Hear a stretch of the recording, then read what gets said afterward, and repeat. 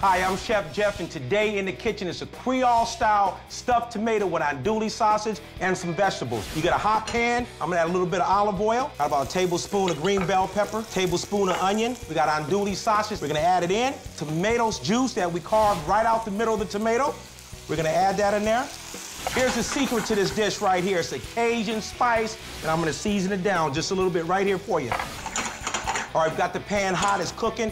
We're gonna take all of the vegetables. Woo, that's what I'm talking about. We have the oven on 350. It takes 20 minutes to cook. I'll be right back in the oven. Creole-style stuffed tomato, all the spices. In the kitchen with Chef Jeff. Woo!